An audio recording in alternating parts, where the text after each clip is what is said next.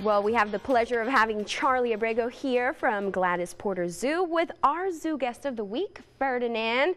Little Ferdinand, not so little Ferdinand. How old is this guy here? Well, he's about maybe 5 or 6 years old, somewhere around there. He's a bull snake, which can be found here in South Texas, and like I was mentioning earlier, he can get a little bit bigger than what he is right now. So believe it or not, but they're non-venomous snakes.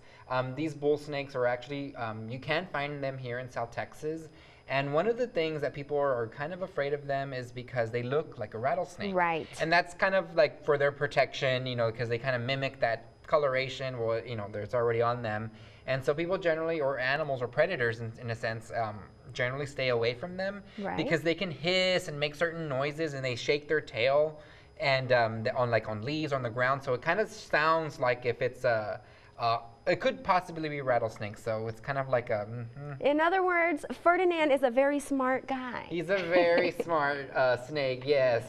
He can really get out of trouble. And at the zoo, we have, I think, 4 bull snakes. We have some in the herpetarium, which is the reptile house, and then we have 2 in the education department, and those go off to schools. The other one's not as nice as Ferdinand, but we're still working with that other one so we can get it out to maybe some schools or other special events.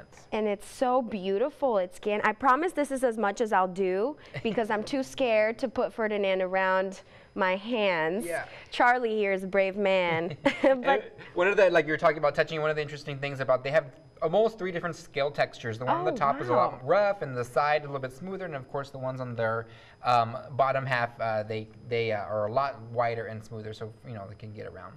Well, lots of fun friends like Ferdinand will be present. This upcoming Saturday, you have an awesome event coming up. So yeah, it's our annual fundraiser, our biggest fundraiser of the year. Zoofari actually is going to be this Saturday. If you want more information, you can go onto our Facebook or gpz.org, which is our website, or call us at 546-7187, and you can get all this information about the event. It's pretty much a gala, and it's a fundraiser for the event. And it's been going on for some time. Yes. What can people expect if they come? So before, in the 80s, it was called the Zoo Ball, and so it's a nice event. There's music, there's a sit-down dinner, there's a silent auction, and then there's a big live auction with a lot of amazing, like one of the things you can bid on is a trip for Africa for 5 days. Okay. So it's kind of incredible, if you were to secure that, of course it might be a little bit pricey, but worth it. But worth it, I'm sure, yes. Awesome. Thanks, Charlie. And thank you, Ferdinand, my friend.